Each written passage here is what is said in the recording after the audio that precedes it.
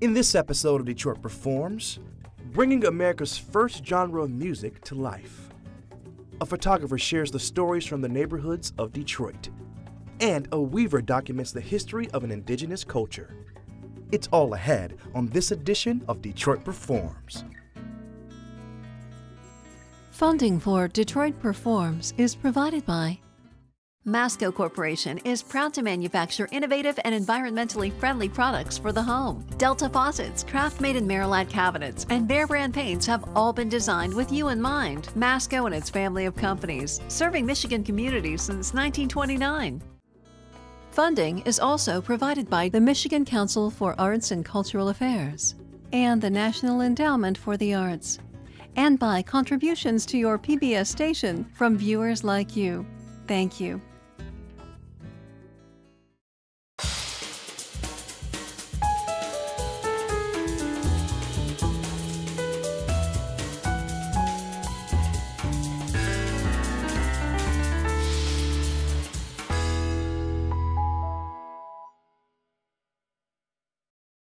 Hello, and welcome to Detroit Performs. I'm your host, DJ Oliver, and I'm at the 117 Gallery located in the Ann Arbor Art Center. We'll be learning more about the gallery and exhibition throughout the show. Today's episode is all about revitalizing old art forms and documenting the stories and traditions of today. First up is the Raisin Ragtime Revue, led by William Pemberton. This group brings ragtime music to today's audiences while teaching them the history of the genre. We caught up with them as they rehearsed an historic collaboration with composer Reginald Robinson. Check it out.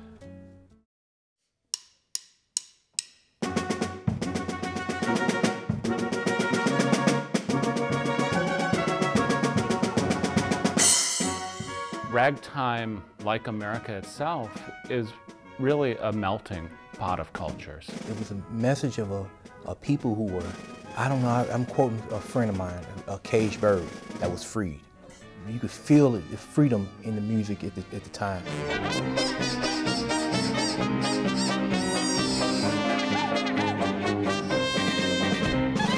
The joy, joie de vivre, you know, it just feels good. It makes you happy. It makes you want to get out of the seat and dance. Ragtime music started on the plantations in the South. And it was advanced by musicians like Scott Joplin and Harry P. Guy and other ones. People should know that this was the origins of all the music that we have in America today. Blues, jazz, country music, all of it started with ragtime. Ragtime is the foundation of American music, and I think a lot of people don't realize that. It's a melting pot of different influences. I would say you have a lot of the African rhythms, and you have the march, the European march, which was very key in ragtime. The African rhythms were translated through the clave, which would actually be what makes it ragtime, is the syncopation. Then you have the Latin harmonies and melodies. All this is put in one time. And eventually it transformed into what was called jazz. I'm both a historian and a musician. I'm trained as a professional musician, started studying classical music. And so the blend of history and music is what attracted me to ragtime. Raisin Ragtime Revue came about in 2002. I was the president of the Tecumseh Area Historical Society at the time. I had just written a grant through the Smithsonian Institute to bring a traveling exhibit from the Smithsonian to Tecumseh. It was an exhibit about the future. And I loved how interactive the exhibit was. And I'd sit back and I'd watch visitors come into this small town museum and be taken in. And I thought, why isn't music like that? Why aren't music concerts like that? Where you go and you hear the music and you learn more than just hearing the tune. You actually learn the history and you find out why the person wrote that music or what that music represented. And that's when I started the group, with kind of that intention of sharing, you know, the importance of history and music. Raisin Ragtime Revue hires musicians from throughout the state and actually out of the state too. We attract musicians that share that mission of of celebrating American history and music. And they are fine musicians. I have to tell you, it's a little tricky finding the right players because the charts are orchestrated. They're written charts in orchestral key, so that takes classically trained musicians to be able to read well. But there's an unwritten style in ragtime, just like in jazz. Our director does a great job of explaining the pieces and giving us the history and the background. And so that's one of the things I really love about performing with the group is learning the rich cultural history and then also bringing that music to life to the audiences and really communicating and telling a story. Probably the number one thing that we're trying to get is a sense of style, because if ragtime doesn't have the right style, it's not exciting. It corresponded with a great dance era. It has to have, people refer to ragtime as having a certain lilt or swagger. And if it doesn't have that style, it's not going to mean anything to me. There's not a lot of flashy playing with the drums, but we do add a lot of flavor, and you'll hear sometimes a lot of cowbells and wood blocks and whistles and sounds. So really adding a lot of color to the ragtime music and the ragtime era. Keep it clean and precise is what it takes to play the ragtime. The angularity of the melodies, do-do, do-do, do-do, okay, that sort of stuff, rather than a nice da-da-da-da-da-da-da-da, da-da-da-da-da-da. So there's all these skips and harmonic changes. There's a harmony change on almost every eighth note in good ragtime. So every note on the page is relevant.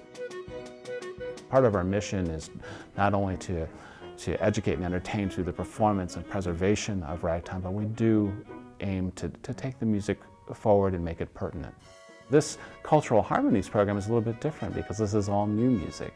It's a big deal that it's the first time since the ragtime era that a major collection of ragtime that's both composed and orchestrated by African Americans is being released to the public, both in print and via recording. This is the first time these piano pieces have been written out for anything larger than two hands on a piano.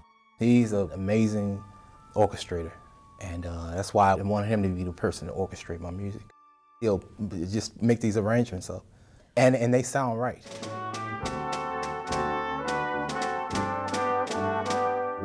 I just hope we live up to the quality that Reginald has presented us with.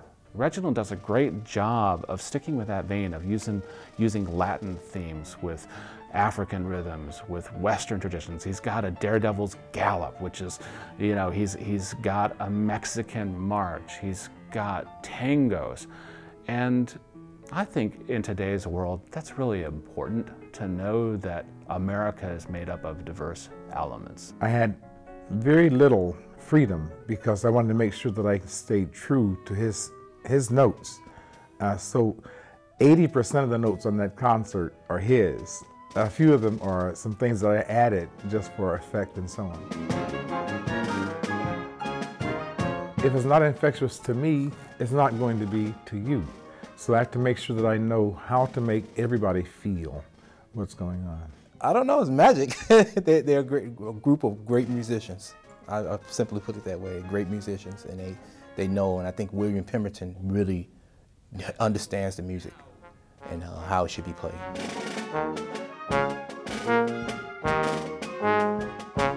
It feels like being on a cloud. I actually felt that today. I was like, this is not real.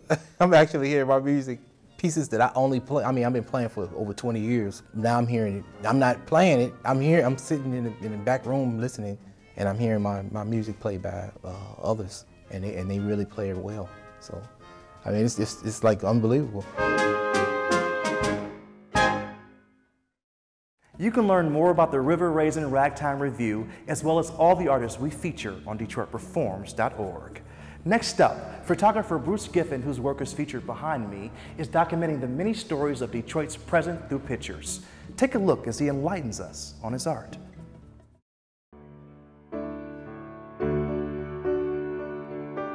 Street photography is typically just grabbing pictures of whatever's happening, and mine's a little more controlled than that. And I don't know why.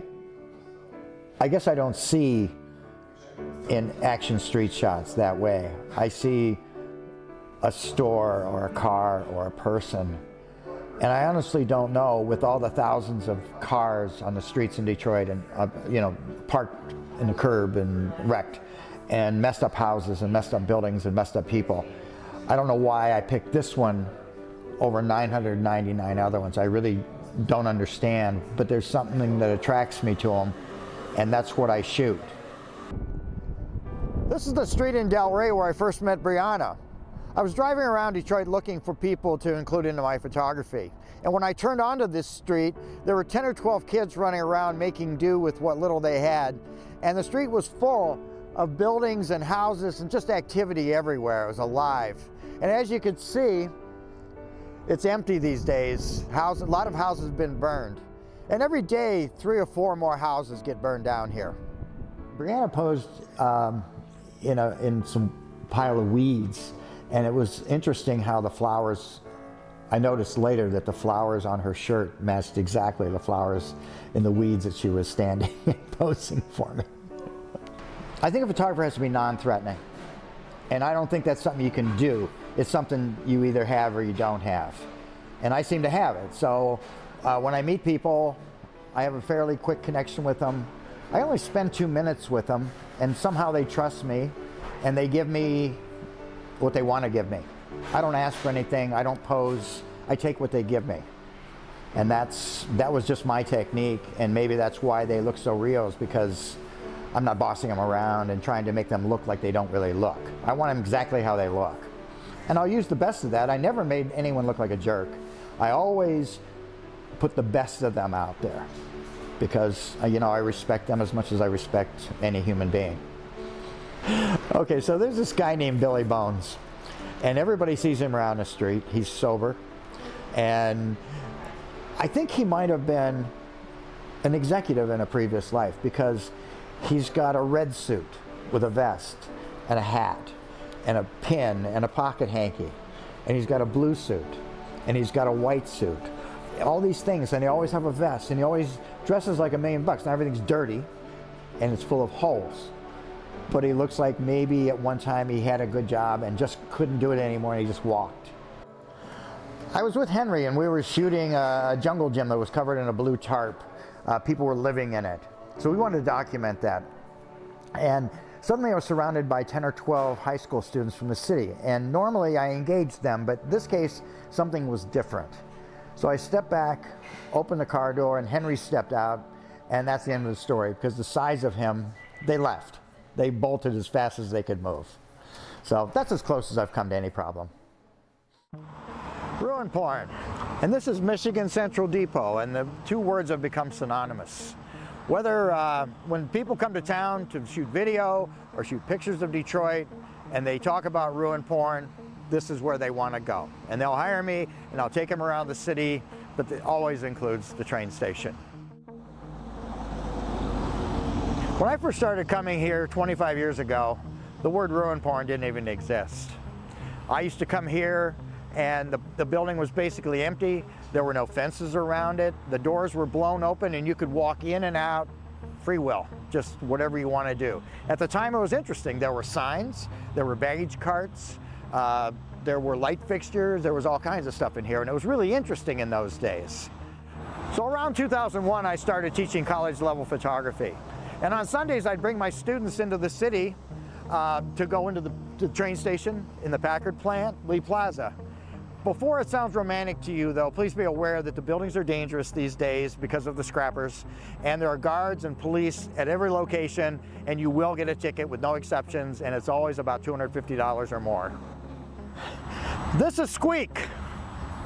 9 years ago, we were in the train station. It was 5 degrees, and we started hearing a dog crying. So we followed the sound to an elevator shaft, and we found her 15 feet down. And who knows how long she'd been down there. So 2 of my students went down and fished her out. I took her home, and she's been with me ever since. She's a little cuckoo from being in an elevator shaft for a couple of weeks, but she's a pretty good dog. I love to exhibit. I love framing. I love preparing. I love submitting.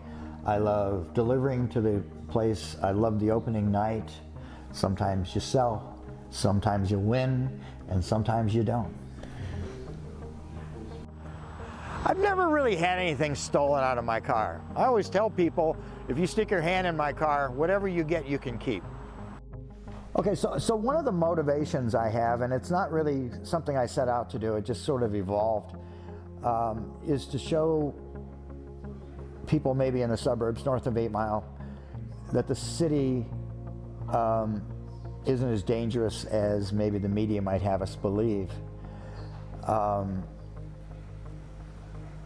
I've been going to the city for 30 years and I've never really experienced any crime. And I'm not naive, I know there's plenty of crime that happens, but I do believe that it's between people who know each other.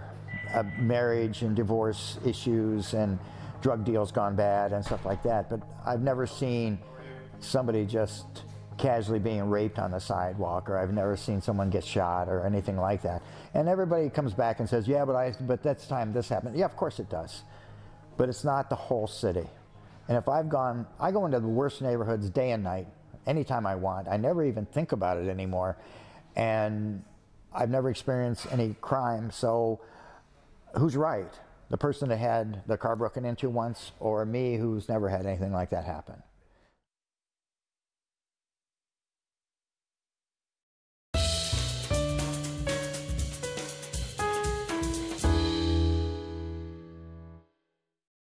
What's up, guys? I am here with Omari Rush. He's the Director of External Relations here at the Ann Arbor Art Center. How you doing, Omari? Great, how about you? I'm doing good, man. So tell our viewers out there, what has the Ann Arbor Art Center brought to the city of Ann Arbor? Well, the Ann Arbor Art Center has been around for 107 years, 43 of those here in downtown Ann Arbor. And, you know, we're here to be a center for creativity, a hub of activity for the entire community, accessible to people of all ages, backgrounds, skill levels. You want to learn about art, experience art, or just bump into creative people, the Ann Arbor Art Center is a place to come. All right, and so what's the mission here at the Ann Arbor Art Center? So our mission is to inspire people through the arts and to be that place where people can come and express themselves creatively. To that end, we have art classes and camps so that people can learn about how to make pottery, painting, they can learn to draw, they can learn digital illustration. We certainly have exhibitions where we're showing the work of artists from throughout Southeast Michigan in a set of 12 exhibitions throughout the year. And so what kind of artists do you feature here? Oh, you know, our calls are open to artists from all across the country. We tend to get a pretty large concentration of folks in the Southeast Michigan area and certainly Ann Arbor area, because, you know, it's really important to us to have folks in our community be inspired by what people here are thinking and saying and expressing, but also to equally be inspired by views that people have of what's happening around the world. Okay, so what about this exhibition that's actually currently going on here now? Can you tell us about that? So the exhibition that we have up is actually going up. It's text and image, curated by Jack Summers, a well-known artist in the Detroit area. And you know, the work explores the interplay of text and image and the ways that text can change meaning, can have that twist of reinterpretation that you get sometimes when you see a word, and also again highlights artists in our area. So we're really excited about it, and we're just excited about the direction of what's happening in our gallery and in the organization generally. We're always looking for people that want to collaborate on different initiatives and projects, and so it's my pleasure to be doing that on behalf of the organization and really on behalf of the community. Oh, well, thank you for talking to us here at Detroit Performs. We appreciate that. Oh, thank certainly, you, my Omari. pleasure. All right, now let's check out some events happening in and around the D.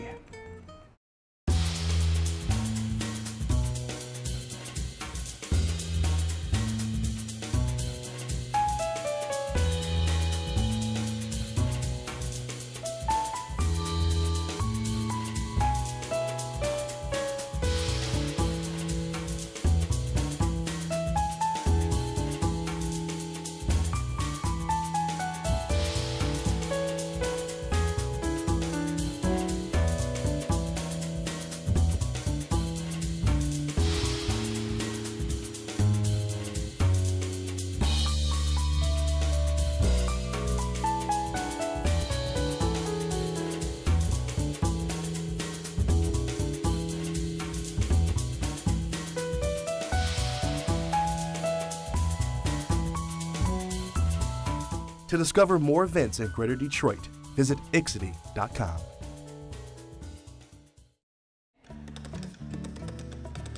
Oh, that is so cool. For the Tlingit, an indigenous tribe from the Pacific Northwest, art isn't just a means of expression, it's a way of preserving history.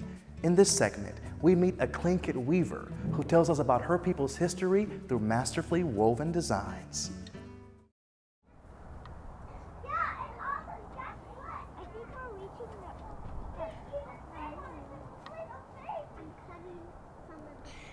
Okay, how about they get their trails?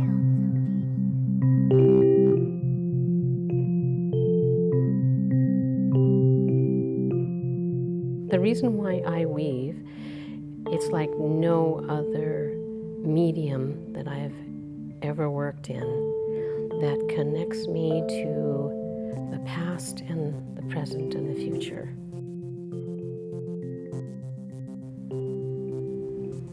I take the fiber from an animal and a plant.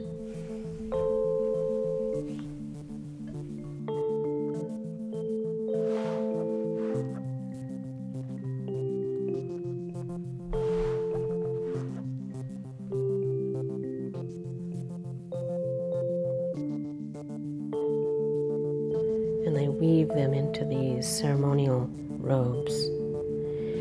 And in so doing, it is the act of the weaving that puts me in touch with all that there is. And it's the wearer who feels all that power and energy.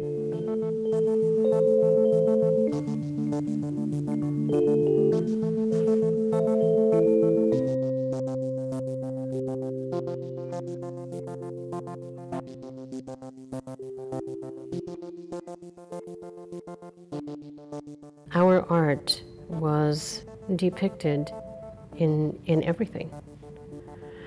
And that was a way to portray, our identity, where we came from, since it was a matrilineal society.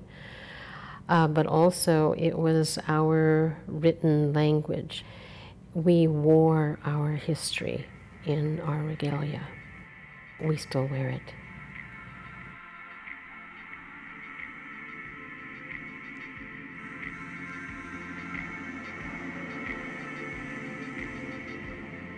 We didn't have a written language. It was all oral, translated, passed on from generation to generation. But with the oral history, there was always an art object that went with every story, that went with every historical event. The stories come from everyday life, whatever happens, whatever it is that you want to preserve for future generations. We want to tell the people where they're from, what happened, how did they come to be where they are. It's not just livelihood, it's part of retaining history.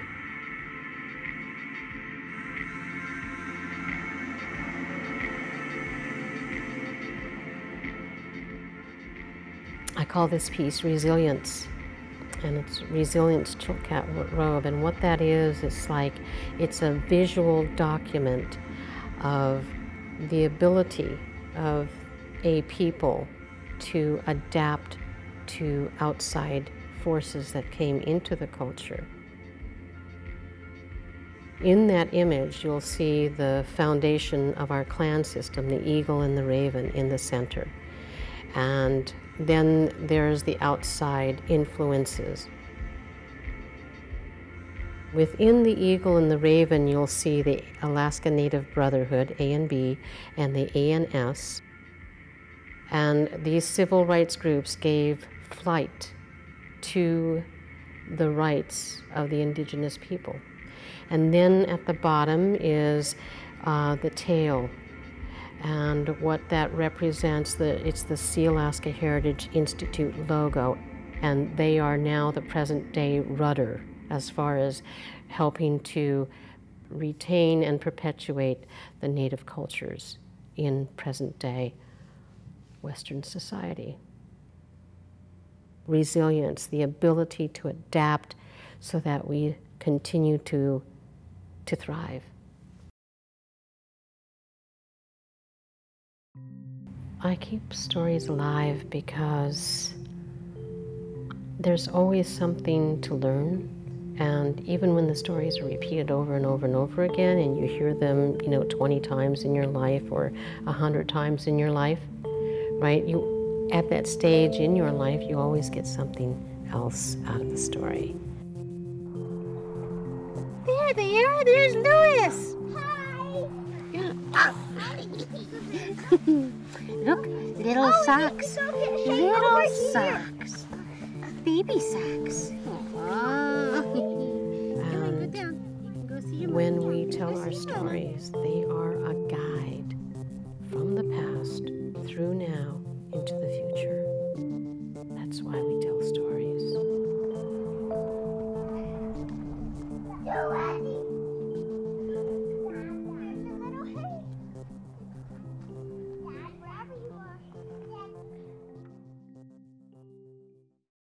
And that wraps it up for this edition of Detroit Performs. As always, for more arts and culture, head to DetroitPerforms.org, where you'll find featured videos, blogs, and information on upcoming arts events. Also, check us out on Facebook and Twitter. We'd like to thank the 117 Gallery and the Ann Arbor Art Center for letting us come by here today. Next time you're in Ann Arbor, come on in. They would love to see you here. Until next Tuesday, get out there and show the world how Detroit performs, y'all. I'm DJ Oliver. Thanks for watching, guys. Funding for Detroit Performs is provided by Masco Corporation is proud to manufacture innovative and environmentally friendly products for the home. Delta faucets, craft-made in Merillat cabinets, and Behr brand paints have all been designed with you in mind. Masco and its family of companies, serving Michigan communities since 1929. Funding is also provided by the Michigan Council for Arts and Cultural Affairs and the National Endowment for the Arts, and by contributions to your PBS station from viewers like you. Thank you.